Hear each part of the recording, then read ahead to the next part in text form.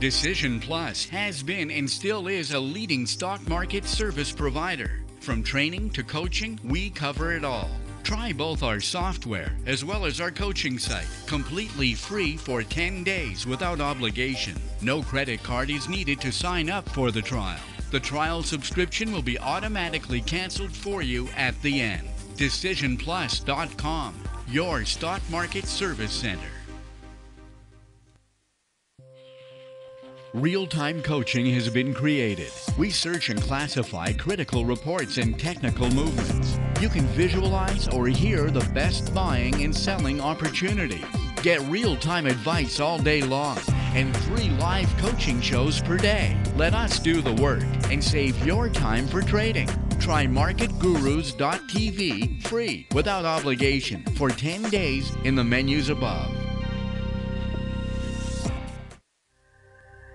Market Vision Plus is the trading companion of so many investors. Make your fundamental and technical analysis easy with Canada's #1 stock market decision-making software. Research, decide, and follow your positions with Market Vision Plus. See the menus just above this program and try Market Vision Plus for 10 days without any obligation after the show.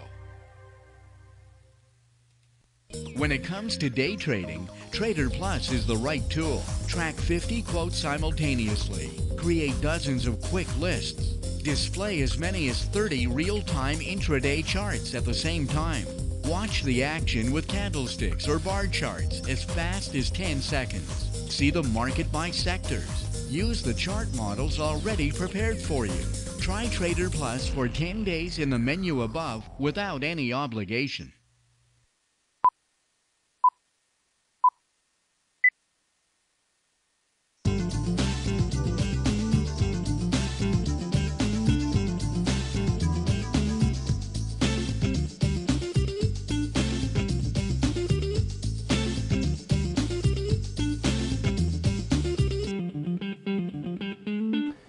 Good afternoon, everyone. Welcome to the Swing Trading Show.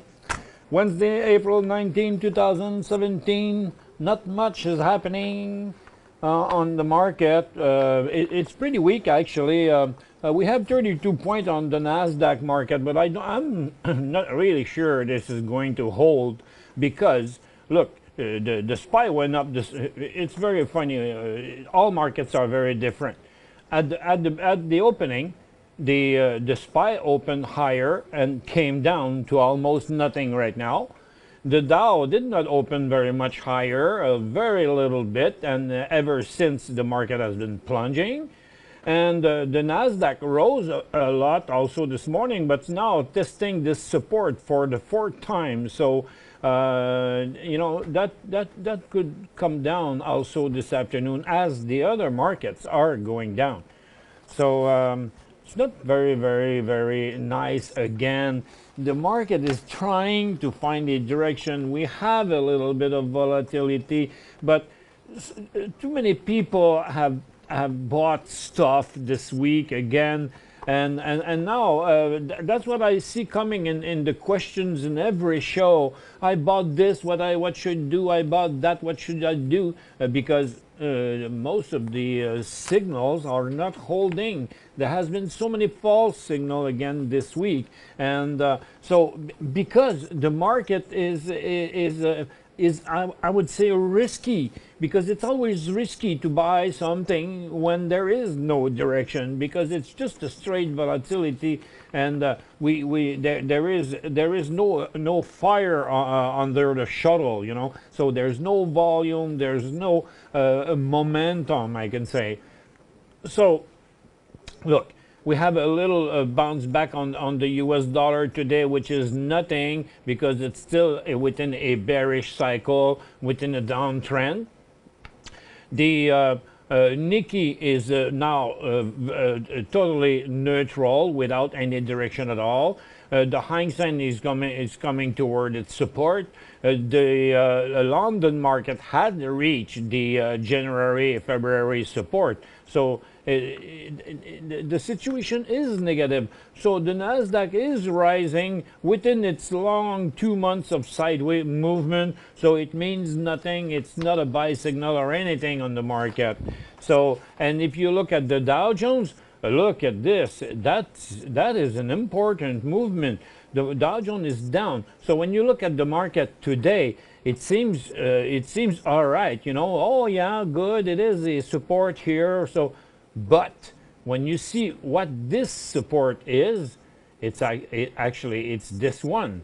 So I was showing you 2 days of intraday that was there. Those 2 days, but it's also a 1 month support.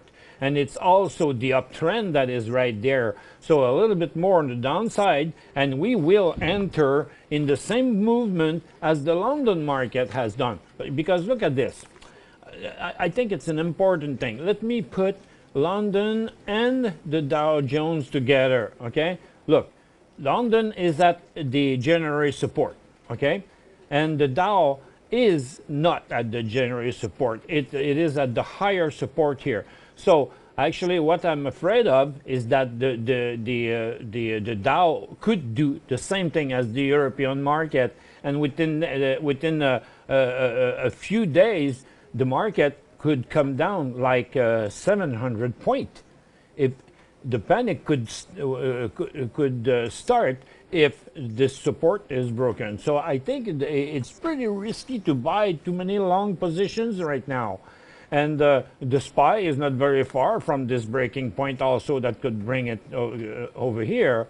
And on the TSX, it could come down like it's now 15,600, could go to 15,300. So there's a 350 point possible to lose there. So in this condition, I think you should slow down in the buying and think more at what am I going to do with my stock if the market goes down? Because look at the crude oil right now. The crude oil broke down yesterday, and it's continuing the movement today. And over a period of 10 days, you see, the situation is not positive at all. We have a little pullback at the moment, but actually we have change. Unless it comes back up here, unless the crude oil does that, oops, sorry, look what can happen. If it comes back a little bit here and then go down again, what's going to happen is the angle of the trend will get steeper. So that's why I consider that it is very risky to buy too many long positions at the moment. And okay, so let's see now the gold. This is a false quote, so forget it. The quote exists, but it's not a real quote. It's just a momentary thing. So it's not a bad quote. But the stocks here are showing a downward direction. And what I'm afraid of here too is that if it accelerates again here, it will become bearish in the short term and in the long term. So it's not the time again to buy gold stock at all right now, and neither on the mining, because the little rebound we got this morning is not holding. So actually here the risk of breaking a very important support is there. So if a support that has been tested 5 or 6 times is broken, you have good chance to see the sector going there. So I think you have to keep a look at some of your stock and say, okay, listen, we have a big support here on Hut Bay. If it breaks it down, you gotta sell something. Look at tech. Very, very close to become in a bearish cycle here again, and go down to 26. And then First Quantum has a very important, significant support. If it breaks the 13 bucks, could go to 11 and 10. So be careful before buying something. We don't have much very important news today, but we have a few financial results. BlackRock did 425 instead of 525 instead of 489. The stock goes on anyway. Morgan Stanley didn't go anywhere with 10 cents better. U.S. Bancorp is going nowhere neither with 2 cents better. Abbott Laboratories has 5 cents more than expected to 48. It's going nowhere too. And IBM is going down. I don't know the reason. I have no news on it. They had 3 cents better than expected, and the stock failed. And Rogers, 57 to 64. The stock has gone up, but it was going up since a few days, so it's an excellent place to take a profit. And so Ultragenyx here is, they say it's going good with the test of their cure, and it's quite unprecise, the movement here. It opened higher, came down to zero, so forget it, don't buy it. And Nivalis is showing a breakdown, so it's a sell signal right there. And they said that they are going to merge with a company called Alpine Immune Science. And it's pretty well it. We're going to the break. Find answers to your questions by emailing your host at btm@decisionplus.com. 5 good reasons to manage your investments with National Bank Direct Brokerage. Commission fees fixed at $9.95 anytime for all clients and starting at only $6.95 for active investors. No administrative fees if you hold at least $20,000 in your accounts. Registered accounts available in U.S. currency. Powerful tools to help you manage your portfolio. Award-winning customer service and satisfaction levels amongst the highest in the industry. To learn more, visit nbdb.ca or call us now. Real-time coaching has been created. We search and classify critical reports and technical movements. You can visualize or hear the best buying and selling opportunities.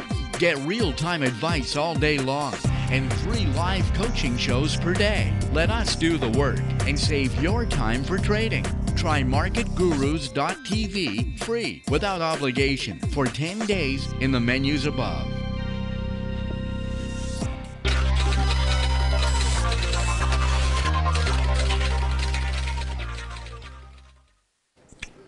I have one question here.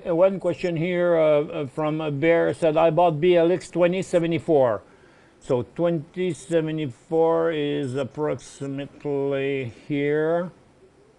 Yeah, it's probably where you bought it because there was a signal there. And you sold half at 2165, which is almost on the top here, which is great. Not a big profit, about 80 cents. But now, under its correction, I see your concern. The thing is, I'm quite sure the stock could go until 2050. At 2050, you'll be losing a little bit of the money you made on the way up. Since I'm not really sure what I would do on it. You know, the stock is not a weak stock; it's a strong stock. It's been going up for month and month and month. Could be just it. The volume is low on the correction, so it could stop there and go back up. But you know, I see the hesitation that you have right now. Should I get off that and take the little money I got? Or take a chance so the stock will stop right there and go back up. The thing is, if it doesn't stop and if it comes down, it will swallow the profit you already made. So I mean, it's your call, I guess. Anything you do could be a good thing because the stock is still positive. Not very interesting stock because you can have it for month and month for small profit because you see.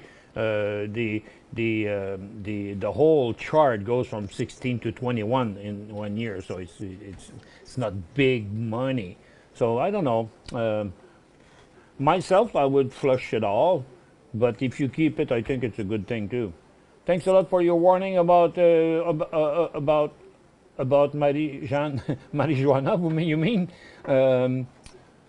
about Marie from Jeanne, probably. I think it's important, you know. It's still there. Look at the moment.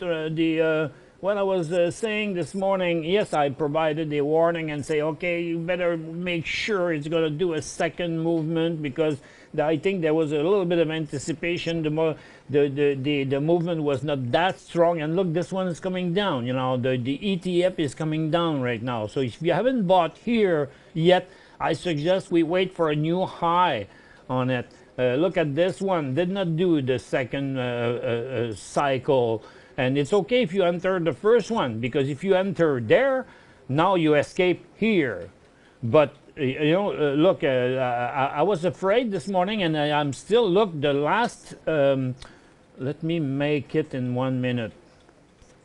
Okay, so look, the what we were waiting was for another move here.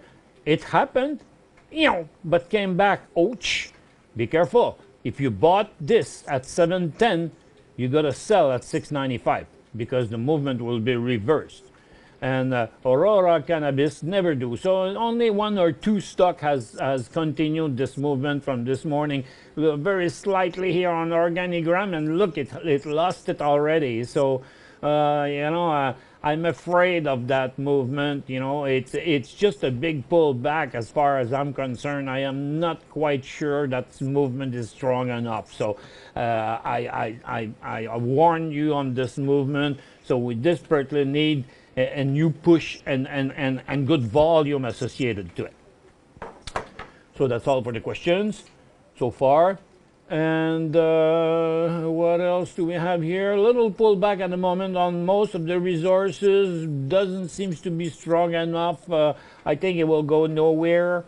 And there's still quite a bit of pressure on the market. So, you know, I would love to have something nice for you and say, okay, let's go.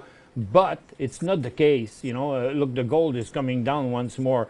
And about the gold stock, remember that the gold stock now are not going up, you know. So within the last little while, we had a little upward movement, but as this one and as this one, so it means nothing. It could come back there during the afternoon. As far as I'm concerned, I think we should pass on the actual movement anyway. Gold is not interesting, mining are not interesting, oil stocks are not interesting, and pretty well much of the other sector are way too high, and I think the market is in danger for a bigger correction right now, with what I can see, with my feeling about this market here. So forget about the Nasdaq movement on the upside. I'm more worried about the Dow Jones testing it's a short-term support, the SPY and the TSX as well. So especially when you see the crude oil going down, when you see the gold coming back down, when you see the mining testing a very important support here. So I think we call it a little bit too, for me, a little bit too risky right now to increase too many positions. And if I were you, I would check many of my oil stock, because so many are putting their nose underneath their support here, and many stocks are very close to break down, like Vermilion did yesterday. Look like Cenovus is almost doing right now, and remember, there was big volume here on the downside. So this is it for today. Oh, we have one more little question here. Why do I get, where do I get in on HGD? Oh, HGD, very close there on the next acceleration, you know, because TTGD will go down, so HGD will go up. Look, HGD. So on the at 797. That's it, folks. Thanks very much for attending. We'll see you next week.